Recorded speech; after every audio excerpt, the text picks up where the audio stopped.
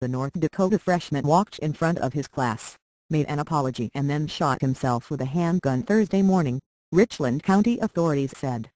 The injured boy was coherent when he was taken to a hospital, said Principal Jay Townsend of Fairmount Public School, which has 112 students from kindergarten through 12th grade.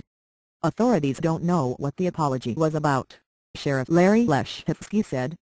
The student wasn't in any kind of trouble that the principal was aware of. The freshman, whose name wasn't being released, has lived in the small, rural community of Thank You for Trying Verbose. This recording will go away once the product has been purchased. 380 residents his entire life and has spent all educational years at Fairmount School, Mayor John Elk said. The student was transferred to a hospital in Fargo, but the mayor had no further details. The student's grandparents grew up in the Fairmount area and his parents have lived in town their entire lives, Elk said. As far as I know, he's a well-behaved, good kid, the mayor said. We're a rural area, but guns are not commonplace. The shooting was an isolated incident for the town, Elk said. I'm sure when we sit down this Thank You for Trying Verbose. This recording will go away once the product has been purchased. Evening and start playing it back. We'll try to figure out what could have possibly happened and why this happened, Elk said. It's a very tight community. I've had a lot of conversations with parents and some students.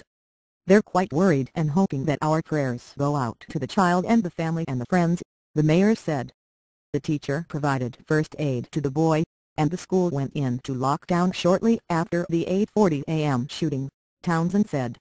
An alert system called all parents, and school was cancelled for the day, Townsend said. Thank you for trying verbose. This recording will go away once the product has been purchased. School will resume Friday, when counselors will be on hand, the principal said. This has never happened here before, said Townsend, who has been principal of the school for 5 years.